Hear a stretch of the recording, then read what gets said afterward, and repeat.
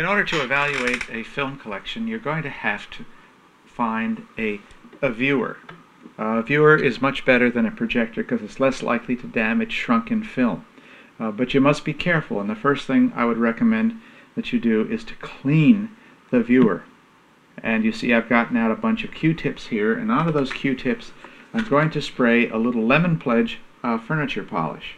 Now, Lemon Pledge is hard to find nowadays, but if you can find it in a pump spray bottle or an aerosol container, and you work in a library and are likely to handle films, buy a couple of them. It'll last you a lifetime. It does not damage film, and we use it everywhere that the film is likely to touch.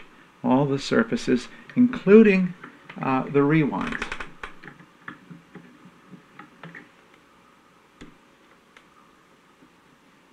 Now, if you're new at looking for viewers, you're likely to find one that has a burnt out bulb.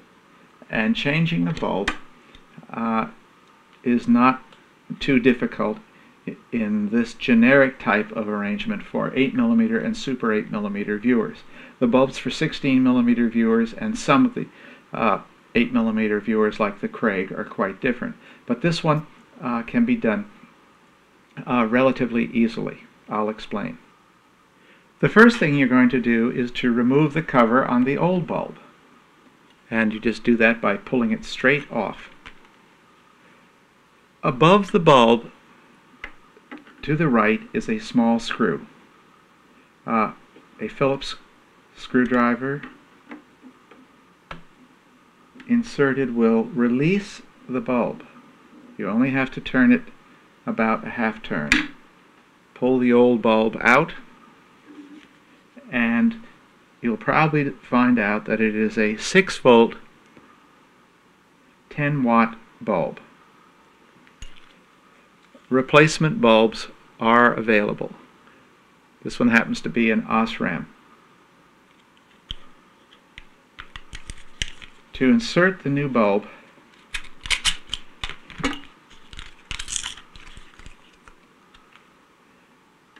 align one of the pins on the bulb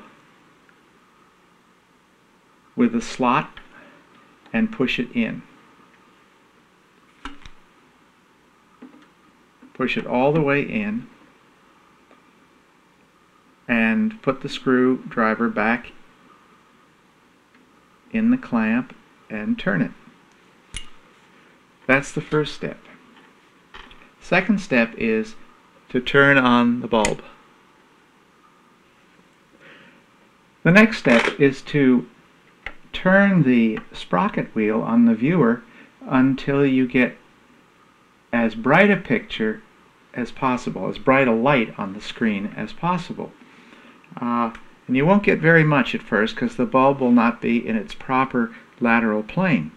So the next thing to do is to take your screwdriver and something to adjust, to push against the end of the bulb, and in this case I've used a wine cork, and turn the screw, loosen it, and adjust it until you get the brightest picture possible. Then tighten the screw.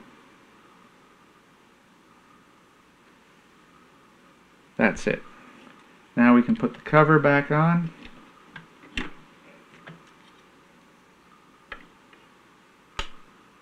Now, with our viewer all set up and clean, with the light adjusted, we're ready to look at a film. I'll put a Super 8 take-up reel on. I said Super 8, remember. The center hole is much larger than the 8mm hole.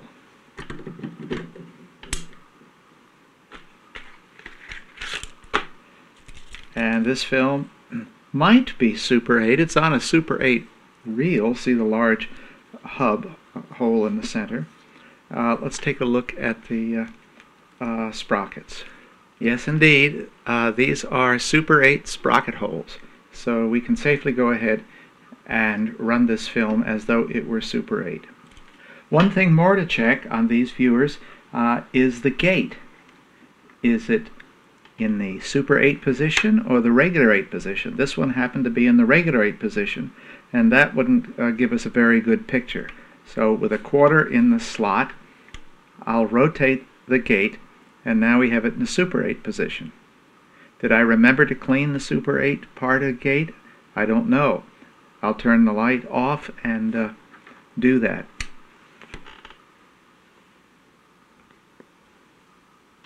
Well, I better put the light back on so you can see. As I reach under the sprocket wheel and clean the sides of the Super 8 gate very carefully.